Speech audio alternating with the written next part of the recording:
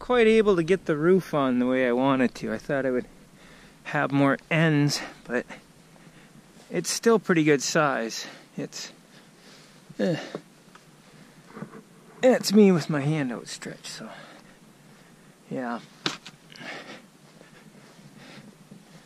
So I'm probably gonna have to put a tarp over this. It didn't quite turn out the way I wanted, but it's still nice and sturdy. Like I crawled up inside there, but man, I wish I could have fixed that. I might fix that part right there. I don't like that leaning out. Pain in the butt to build this, but man, it holds a lot of wood. It took those two stacks.